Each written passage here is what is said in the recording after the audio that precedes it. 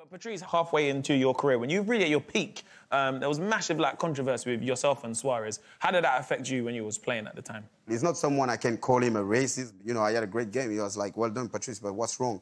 I say, no, Suarez is like some racist comment, and David De Gea was in goal. He said, yeah, I hear that. Then we went to the official, we explained the story. The next day, front page, you know, Luis Suarez abused Patrice Evra and everything.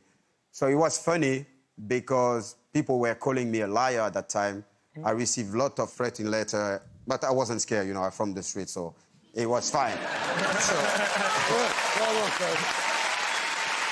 We say, like, we want to change things, but people pretend.